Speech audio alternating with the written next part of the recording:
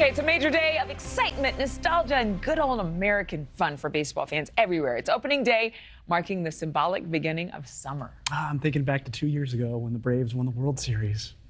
It's a wonderful memory.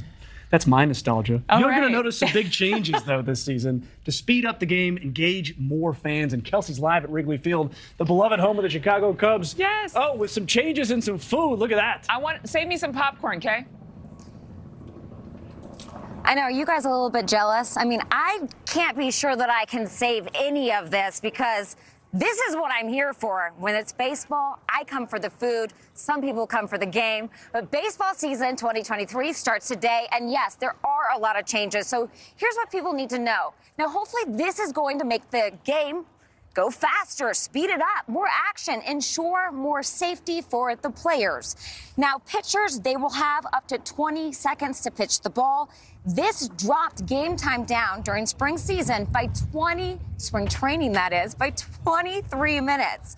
Now, those bases, those will be 3 inches larger to encourage those runners to steal the bases.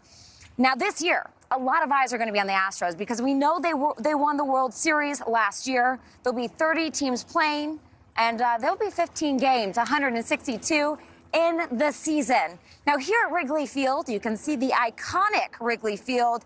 The Cubs will be playing the Brewers. The first pitch is at 1:20, and I am pulling for the Cubs, but I'm really a Texas Rangers girl. You can't be that. You can't be that. You guys? With it. I'm pulling for the Cubs, kind of, sort of, not really. Well, hey, maybe she can have an AL team and an NL team. I don't know. She's got a cute outfit on. I know that. Yeah, exactly. Thank you for watching. Go to newsnationnow.com to find NewsNation on your television provider. And don't forget to click the red subscribe button below to get more of NewsNation's fact-driven, unbiased coverage.